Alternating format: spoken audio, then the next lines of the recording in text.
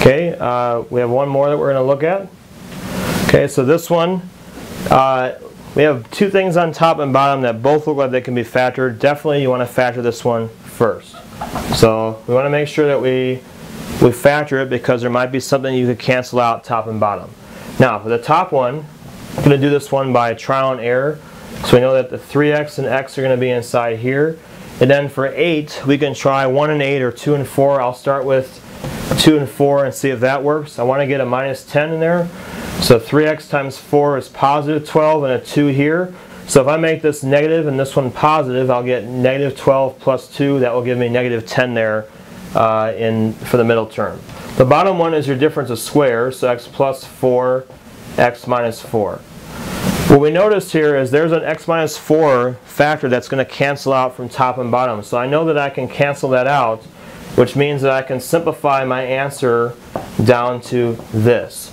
So the simplified answer, that's the one that you want to do when you do this information here. However, the 4 that cancels out, you don't want to forget about that one.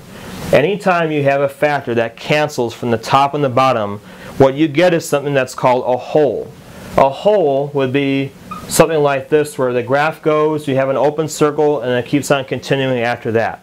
The hole would be basically, it's going to occur at whatever x value makes this part 0, the part that you canceled out. So in this case, when I did that, a 4 would make the bottom part 0. So I'm going to put up here that there's a hole at x equals 4. There's a hole that's missing there because again, the reason why that 4 cannot be included is because if I put 4 back into the original equation, I'm dividing by 0. So I know that at 4, that point cannot exist in my graph. Now the graph itself is going to look exactly like this one. However, all I'll do is when I'm at 4, I'm just going to go ahead and put an open circle in, and we'll see that a little bit later when we do the graph.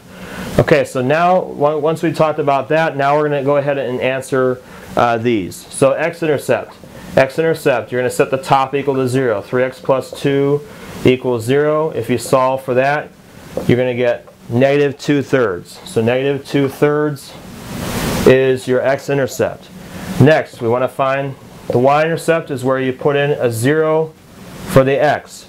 Okay, so I can use the original one or this one, it doesn't matter. And that actually, no, I want to use this one. So again, always use the original one for that. I'm going to put in 3 times 0 plus 2, and I have 0 plus 4. That gives us 1/2. So we use the reduced version, it's easier to put in.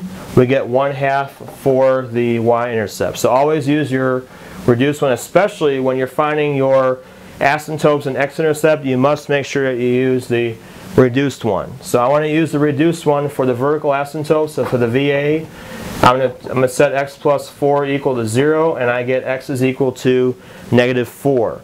I want to make sure again, you have to put the x equals as part of your answer. Don't forget to put that in there because otherwise you don't have an equation of a line, it's going to be marked wrong. So x is equal to negative 4. For your horizontal, you're going to look at the different rules that we have going on there. The highest power on top is the same as the highest power on the bottom. That would be this situation, your n equals m. Highest power on top is n, highest power on the bottom is m. They're equal to each other. When that happens, you're going to divide the numbers that come in front of the x squares. So the numbers those leading coefficients, those are the ones that you're dividing. So in this case, I have 3 divided by 1.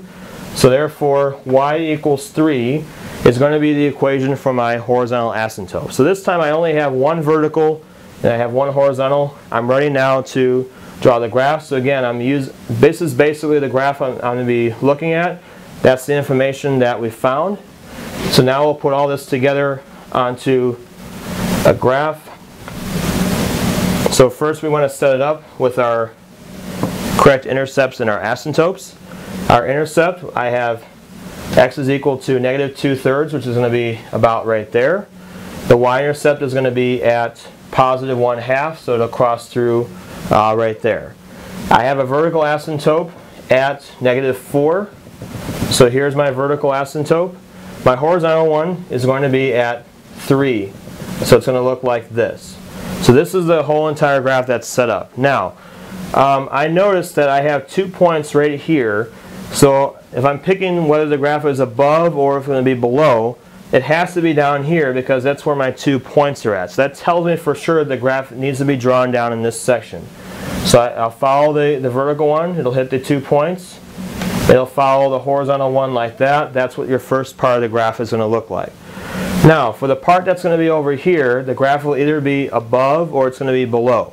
I can't have it drawn below because, again, if I have the graph drawn this way, that means it would have to cross the x-axis, and I'd have to have another point here. But I only found one of them. It only crosses the y-axis at this point only, which means that the other part must be drawn above here. So the other part is going to be drawn above. It'll follow that vertical. It'll curve and follow along that one.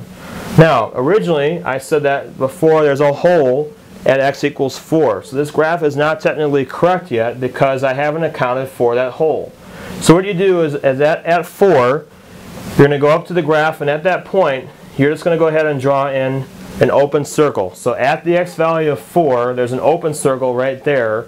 And that means that that original 4 is not included. The graph itself looks like the simplified one that I erased, basically the one without the x minus 4 is there. It's going to look like that graph. That's why we only have one vertical asymptote but not 2.